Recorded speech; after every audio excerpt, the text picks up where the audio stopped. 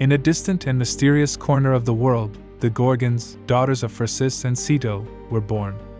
These sea deities, revered and feared for their power over the seas, gave life to Stheno, Euryale, and Medusa. Despite their formidable nature, each sister possessed a unique essence, shaped by their divine lineage and linked to the earthly world. Perseus, the father, was a sea god known for his ancient wisdom and dominion over the deep sea. Stheno, the mother, ruled over the most fearsome sea creatures, imparting to her daughters a commanding presence and a deep connection to the marine realm. The Gorgon sisters grew up on an island shrouded in mist, a bleak and isolated place ideal for beings of their nature. Despite their intimidating appearance, snake-like hair, and petrifying stares, the Gorgons shared a solid familial bond, united by the uniqueness of their existence.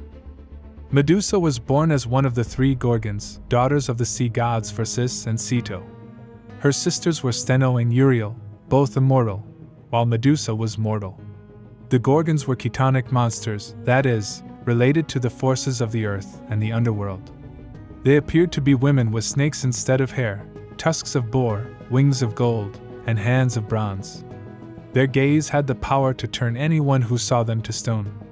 They lived in the extreme west of the world, in the region called Gorgonia. Despite her monstrous nature, Medusa was the most beautiful of the Gorgons.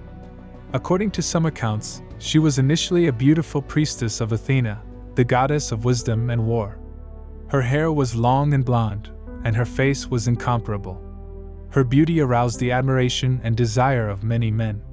Still, she remained faithful to her vow of chastity, consecrated to the service of the virgin goddess.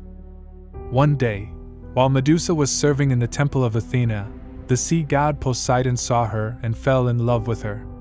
Poseidon was a powerful and capricious god who did not accept the rejection of any woman. So, taking advantage of Athena's absence, he entered the temple and raped Medusa on the sacred ground.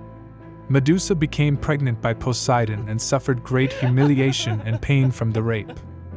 When Athena learned of what had happened, she was exceedingly enraged. However, she did not punish Poseidon, her uncle and one of the most critical gods on Olympus, but Medusa, a mere mortal.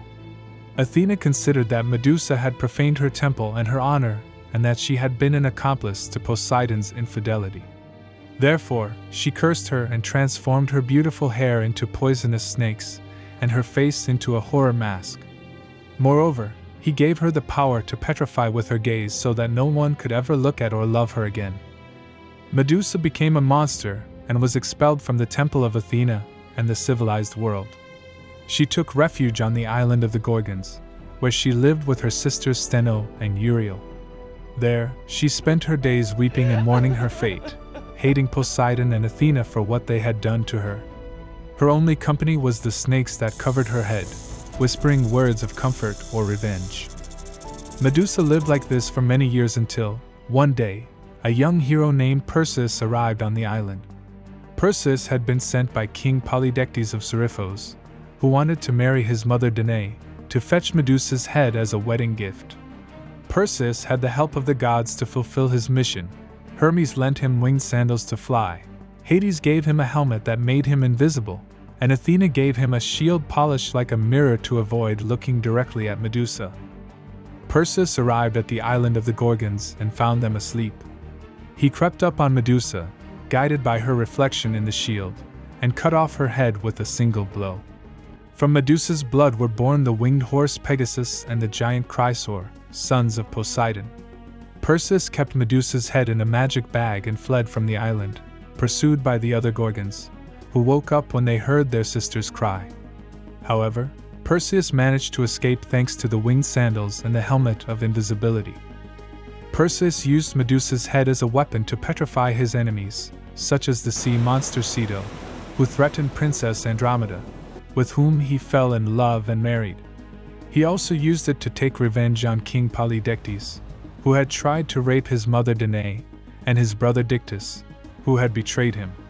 Finally, Perseus gave it to Athena, who placed it on her shield, the Aegis, to symbolize her power and protection. Stheno was the three Gorgons' oldest, fiercest, and strongest sister. Her name means strong in ancient Greek. Stheno had a high-pitched and shrill voice, which could cause pain and fear to anyone who heard it. Stheno protected her sister Medusa from intruders who tried to kill her and chased Perseus when he cut off her head. However, Perseus managed to escape thanks to the winged sandals Hermes lent to him. Stheno continued to live with his sister Euryale on the island of the Gorgons, where they terrorized sailors who approached their shores.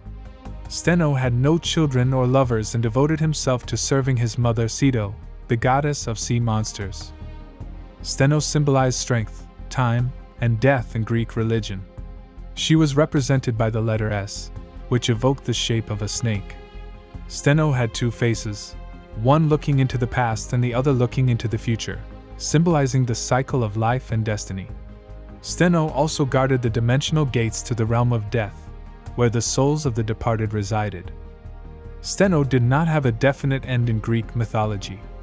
It is believed that he lived eternally with his sister Euryale, isolated from the world and hated by humans.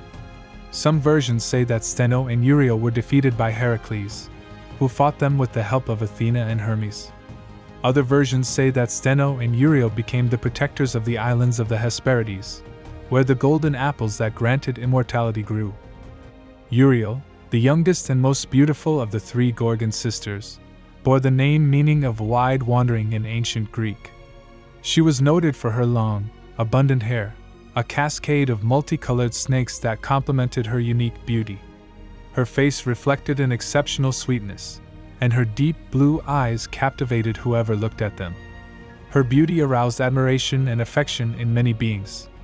However, she remained loyal to her nature and duty to the earth. Euryale was the calmest and most peaceful of the sisters. Preferring harmony and avoiding conflict, she lived in tune with her environment. She felt a deep affection for Medusa and mourned her death inconsolably. Although she did not share Stheno's violence, they maintained a cordial relationship. Euryale was known for her kindness and generosity towards animals and plants, and possessed a special gift for healing with her hands. Euryale had a son with Poseidon, the god of the sea. Ortro, a two-headed dog, was the guardian of Gerion's flock. She raised him tenderly, teaching him to be loyal and brave. Orthro's death at the hands of Heracles, who took his life to steal Gerion's flock, left Euryale in deep sorrow. In his honor, she dedicated an altar to him on her island. Euryale was also the mother of the sirens, half-woman, half-bird creatures famous for seducing sailors with their songs. She gave them the gift of music and passed on their beauty and melancholy. The sirens, also daughters of Poseidon and the muse Melpomene, were raised by Euryale with love and warned about the dangers of the sea. Euryale's final fate is not clearly defined in mythological accounts. Some stories suggest that she continued to live eternally with her sister Stheno, isolated and feared by humans.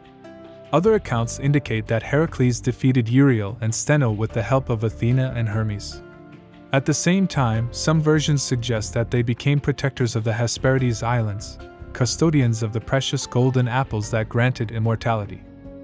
After Medusa's death, her sisters Stheno and Euryale were submerged in a sea of anger and mourning.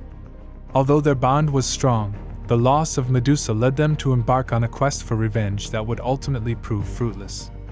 Unlike Medusa, Stheno, and Euryale, being immortal, continued their existence far from the eyes of mortals, becoming increasingly distant and forgotten figures as the years passed.